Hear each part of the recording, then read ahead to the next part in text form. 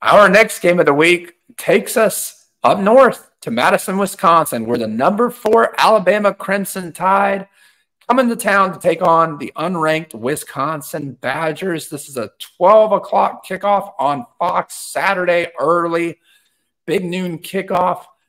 Alabama favored by a whopping 16 points in this one, heading into Camp Randall Stadium.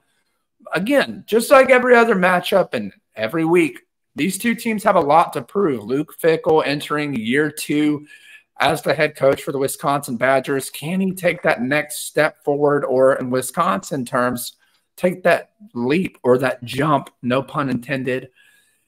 And on the other side, Kalen DeBoer, first-year head coach, filling in the shoes of Nick Saban for the Crimson Tide.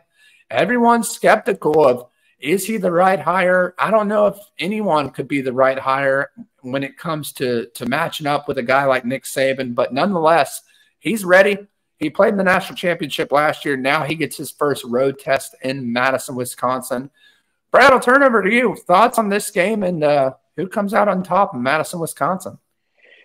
Nate, man, this is such a fun one. Alabama going up to Madison, and I was reading on some of the Alabama boards today. They're really excited to get up north, just to experience that environment. You mentioned the great tradition of jump around there to start the fourth quarter. Man, Camp Randall's a place that I hope to get to someday.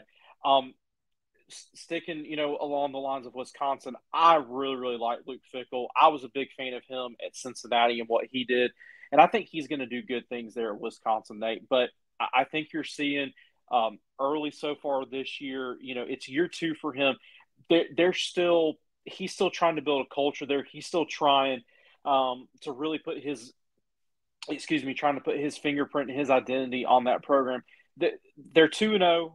Well, they've got 2 wins, but they haven't been impressive or anything. And Nate, I think a big storyline for Wisconsin is they're still trying to get used to this air raid offense under Phil Longo. Phil Longo is one of my favorite offensive coordinators in college football.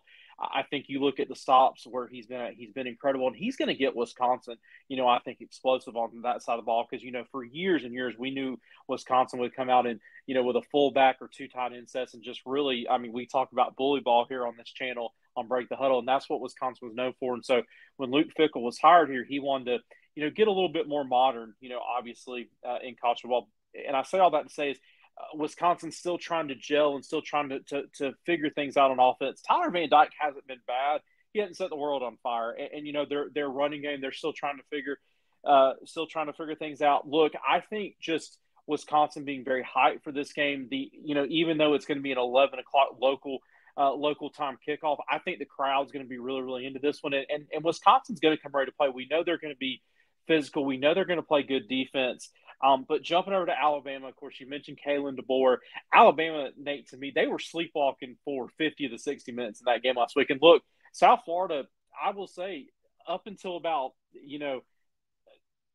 10 minutes left in the fourth quarter, South Florida had a chance to win that game. And Alabama really, really showed, I thought, some weakness on the offensive line. They had some issues on the offensive line. They're hoping to get Caden Proctor back soon. And I'm going to say, Nate, we're both here to own up, to eat a little crow when we're wrong. And I will say, I was a little bit of a doubter with how Jalen Milroe filled into this system. And look, season's young, we're only 2 games in, but I've been impressed so far. They've done some things, getting him on the perimeter, giving him some quarterback design runs, but he's looked good so far. I think you've seen a little bit development in him as a passer. They've got a really, really good 1-2 punch running back with Jan Miller and Haynes. But the guy I want to talk about is phenom freshman Ryan Williams. He's 17 years old. He's so electric. 6 catches, 207 yards, 3 touchdowns. I think they're going to continue to look for ways to get him the ball. They're going to continue to look for ways to get him touches. Nate, I've said this a couple weeks now with these big matchups. I feel like just because Wisconsin is going to be so hyped and they're going to play with a lot of energy, I think this game is going to be close for about 2.5 quarters. And then Alabama's depth, their athleticism, and just their overall team talent pulls away in the fourth quarter.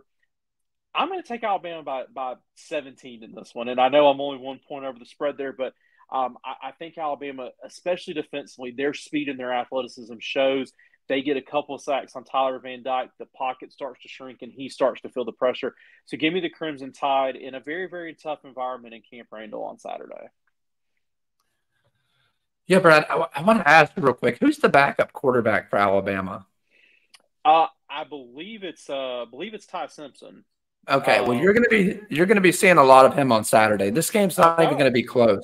Okay. Look, I'm just going to be straight up with you. We can say all we want about Wisconsin. Luke Fickell, he might be out the door next year, and I know that's a hot take, but Brad, I'm telling you, you bring in a guy like Tyler Van Dyke, has not played great. He's got 1 touchdown through 2 games, and they haven't even played anyone tough. Then you look at their run game. Their lead running back, Lucy, is averaging 3.8 yards a carry. You can't do that at Wisconsin. I mean, that's terrible. And again, I hate to be the bearer of bad news. I hope the fans are ready for jump around in the 4th quarter, because that's about the only time they'll be standing up in this game. I'm just going to be straight up. I understand. Look, Alabama's got their struggles, but when you look at their roster versus Wisconsin's, they're far superior. Ty Simpson would make that Wisconsin team look like a top 10 team. And that's not to say that they would be a top 10 team, but that's how bad their quarterback play has been.